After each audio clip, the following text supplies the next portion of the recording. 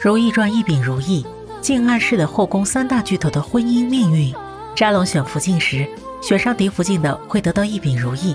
这个小东西却牵绊了3个女人的一生。选秀时，扎龙无奈要选富察郎画，他差点就拿到了如意，这也暗示了他悲凉的一生。虽说他最终在甄嬛和4大爷的暗箱操作下，还是坐上了嫡福晋的宝座，却如坐针毡，每日都担心被别人夺了位置。他从未得到过扎龙的真心，扎龙只是觉得他是个大家闺秀，有个皇后的样子。也正是因为差点到手的嫡福晋如意，让郎画有了执着，把如意当作此生大敌，一生都为了证明自己是做嫡福晋、做皇后的最佳人选。他一生都在讨好与被讨好中过日子。由于他的皇后身份，高羲月以及金玉妍等一众嫔妃都来巴结他。虽说他有权有势有地位，但对他真心的可没2个。除了没头没脑的高羲月外，别人大多对这个皇后只是面上功夫，连扎龙都是如此。他和郎画即便是夫妻，但也是最熟悉的陌生人。从最开始的相敬如宾，到后来的冷漠猜忌，早在扎龙收回如意时就注定好了。他临死前，扎龙对他也是一脸鄙夷，更是直接点破不拆穿郎画真面目是为了自己的脸面，怕他成为自己的污点，可以说是极度可悲了。再就是高羲月，高羲月本身是不可能拿到这如意的，他是包衣出身，因为老爹受到重用才能进到王府当侍妾格格，是被郎画利用，加上看不惯如意，才各种暗害人家。他选秀时更是差点被扎龙淘汰，好在有4大爷从中调解才能进府。他一直想要得到扎龙的宠爱，生下自己的孩子，他想要的只是如此，但也是奢求，只能帮着郎画做尽坏事儿，最终还是被扎龙舍弃，和选秀之时一样毫不犹豫。而当时拿到如意的只有青樱一人，但也被公母连累，被4大爷力令收回了如意，得而复失，也正印证了如意的婚姻从得到到失去一目了然。扎龙和如意却有着青梅竹马之情，但他却不是个长情的人。如意坐上后位后，两人从开始的新婚燕尔，慢慢的横眉冷对，到最后的分崩离析，早就注定好了。扎龙之所以愿意立如意为后，就是想找一个不会约束自己的皇后，加上如意和甄嬛不和睦，不可能站在太后那边，扎龙任性起来才能更自在些。但结果却恰恰相反，他这才恼了如意，就这么看这柄如意耽误了3个女人的一生。唉，还是扎龙太不行了。皇阿玛后宫里的这些货色，一个个鄙薄无聊，言论长短，你们不过是妾室而已。一向鼻孔看人的景色，为啥唯独对颖妃那么敬重呢？景色是富察郎画所出的嫡公主，扎龙继位后立马就给她封了固伦和敬公主。也正是因为这份荣宠，加上郎画的溺爱，这位最高配置的公主从来都是高高在上，颐指气使。除了自己的母亲郎画外，她从来都是看不起扎龙的其他女人。即便是如意当上了继后，也得不到这位公主的尊重，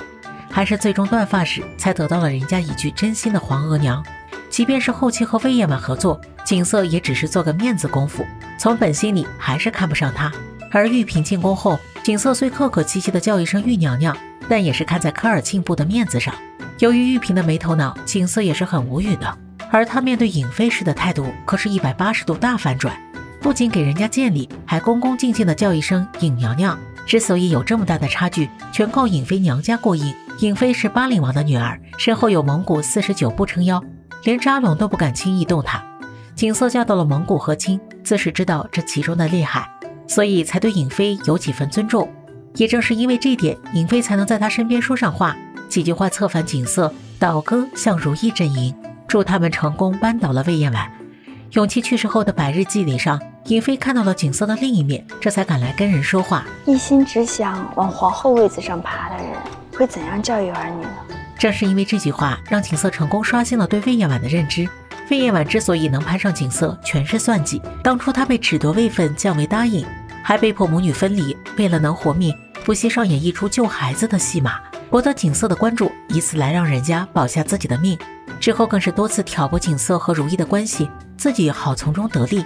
而这景色一直被蒙蔽其中，颖妃让他自己去瞧瞧，这也引发了他的好奇。这种女人就是玉坤宫倒了，她的脚啊也不配沾上中宫的一点泥。景色得知魏延婉真面目后，果断倒戈如意，在扎龙面前点破了魏延婉的私心，也正是因此他被夺取了子女抚养的权利。更是让魏延婉这个皇贵妃名存实亡，自此一步步的走向灭亡。可见要不是颖妃的一席话，景色还被蒙在鼓里呢。同样是养宠物，却暗示了金玉妍和魏延婉截然不同的命运。在扎龙后宫中有2个养宠物的嫔妃，一个是金玉妍，一个是魏延婉，但2人的宠物却暗示了他们不一样的结局。金玉妍可是个狠辣角色，前期的她是个幕后大佬，拿皇后和高贵妃当挡箭牌，多次在背后出主意陷害如意，甚至还专门整了个替身婴儿当出气筒，好让皇后更看重自己。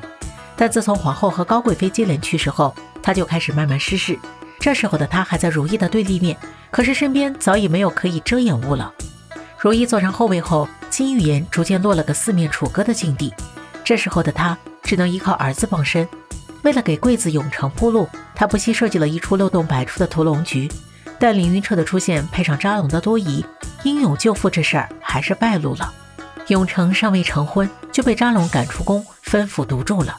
金玉妍顿感不妙，安全感尽失，生怕别人害自己，索性养了几条狗傍身。这富贵狗是他最喜欢的一个，也是唯一一个留在他身边的。